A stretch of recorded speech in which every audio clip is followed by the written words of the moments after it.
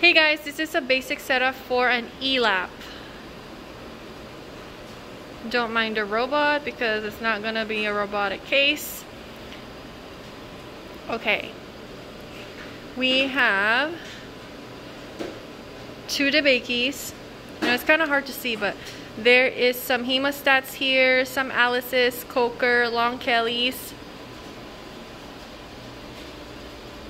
You have the long Mets, regular Mets, and a straight Mayo, Army Navies, a large Richardson, and a Lega clip. This is the long version. There's actually this version for closer to the skin type of clips. So remember, the lower you go, the longer the instruments, because you know the belly is deep.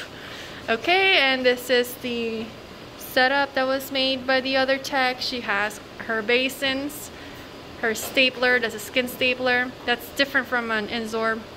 Her laps, Raytex, and needle drivers.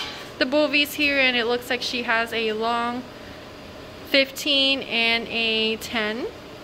This is her stringer, and those are the instruments that are just arranged. Typically an SPD is pretty good at arranging stuff, so if it's arranged pretty good, it's okay if you don't want to touch it, as long as you can see everything.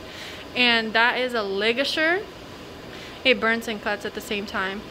The suctions, this is a pull suction, and this is a Yankauer, but just the metal version. Her towels, her gowns, and it looks like her drape is there, and she has something in there I can't see. And the warmer, this is a warmer drape.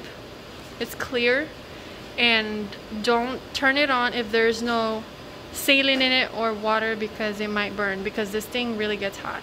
Okay, so that is the basic setup for an E-lap. This is set up by a different tech. Okay, see you guys in the next case.